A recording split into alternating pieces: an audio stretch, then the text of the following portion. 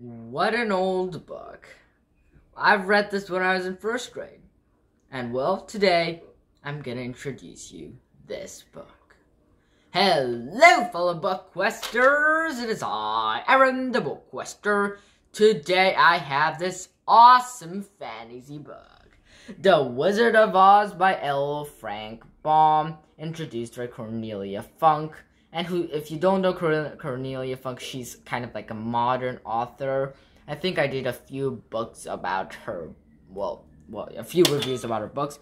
And, well, let's get right on to it. You see, Dorothy, she's bored out of her mind, living in a gray farm in Gray, Kansas. And suddenly a tornado comes and he gets whipped into a magic land called the Land of the Wizard of Oz. There, Dorothy must go on perilous adventures, following the yellow brick road, and ultimately the book is about Dorothy with her friends that she meets along the way, the Tin Woodsman, the Scarecrow, and the Cowardly Lion to, defeat the witch, the Wicked Witch of the West. And well, obviously, it's a great fantasy for young readers, and I think this is a great starter fantasy. After this, you can go on reading Percy Jackson, because why the heck not? And, guys, literally, this is a great book. And, personally, I think what it symbolifies is the most important.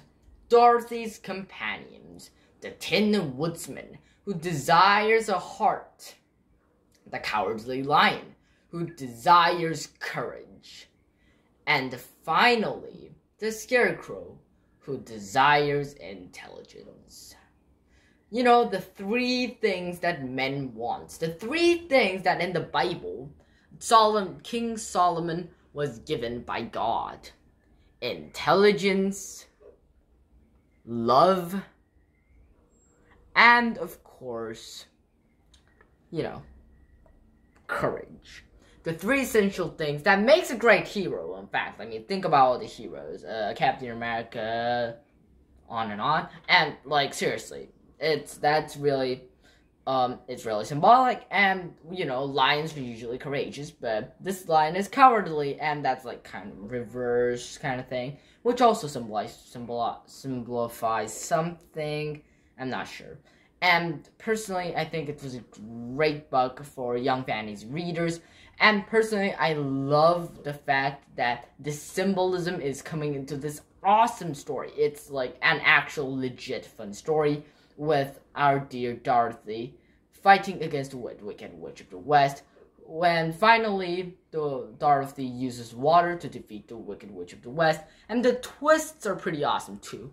It turns out that the Wizard of Oz, who was supposed to give them the heart, the brain, and the courage, he was no wizard at all. He was a simple man who tried to give the people illusions, tricks, and it's kind of like psychology.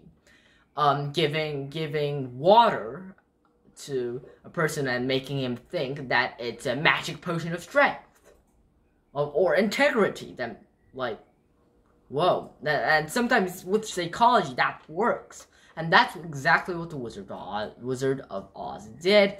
And in the end of the book, Dorothy wakes up to find herself in her room. And she's like, what just happened?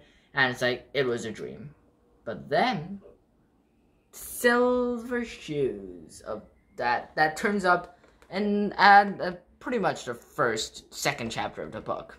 Those magic shoes of the Wicked Witch of the West. Wicked Witch that died. And those shoes were right under her bed. And she thought, it wasn't a dream after all.